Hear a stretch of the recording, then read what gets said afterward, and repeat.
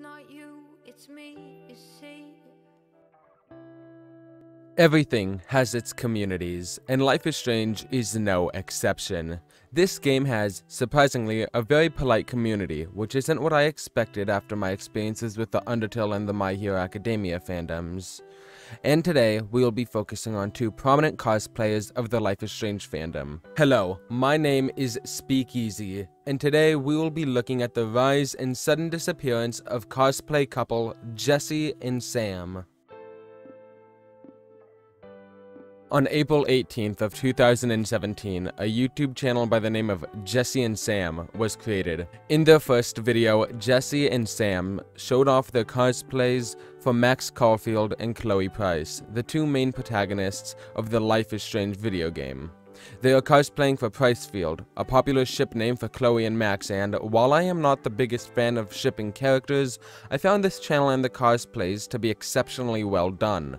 On November 26th of 2018, they released their first video that shows Max and Chloe in a state that is, shall we say, not suitable for certain audiences. Thus, the age restriction on this video. This is not uncommon to be seen on their channel, as some of their content is sexual. However, around half of the content that they upload is stories using the Life is Strange characters with music that blends the themes or plots of their videos. For example, their video, Where Are You?, tells the story of Chloe looking for Rachel Amber. Another example is the video After the Storm, which tells the story of Max and Chloe after the storm hits Arcadia Bay, and uses the song Welcome Home by Radical Face. Though it can be interpreted in many ways, I see this song as emphasizing the idea that Max has finally found a place that she believes that she can call home.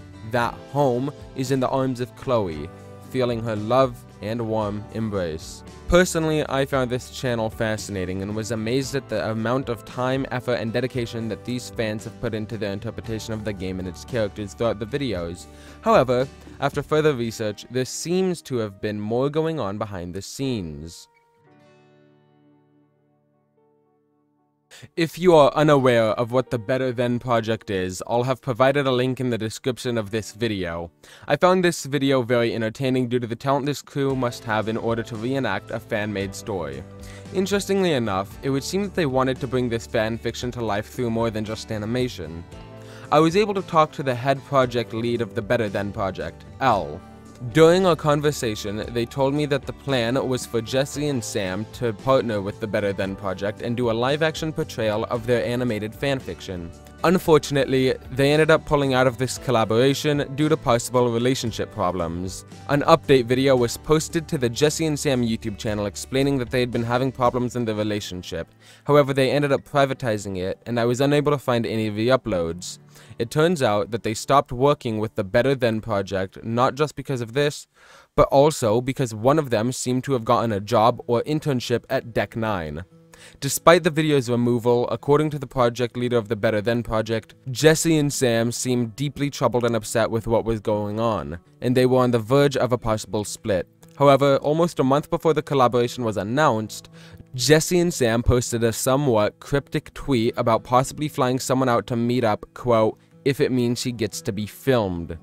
This can be interpreted as one of two things. Either they're referring to the last video that remains on their channel, or it's a reference to the unreleased Better Than project video. After looking more into it, an anonymous user in the Life is Strange fans Discord server said that Jessy and Sam had two private videos. In one, they explained that they were having a hard time adjusting to living together in the US and that they were both getting jobs. As I mentioned earlier, one of them had gotten a job at Deck 9, the studio that created Life is Strange before the storm. The other videos seemed to highlight that the two had gotten back on track and they had both now had jobs, and their relationship was starting to heal.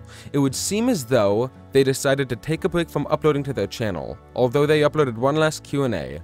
But then, something interesting happened.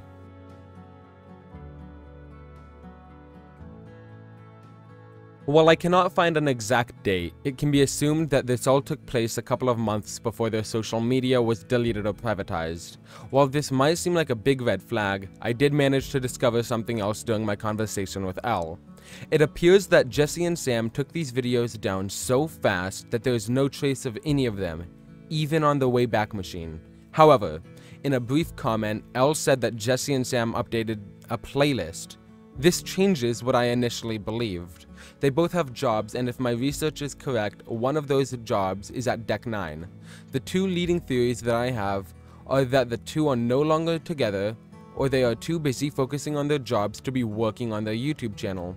Elle proposed that the reason behind their sudden disappearance involved their relationship. However, after seeing the comment Elle made regarding the playlist, it makes me feel like my other theory is just as likely. So, I found the playlist name, and I opened it to discover that it's a bunch of love songs.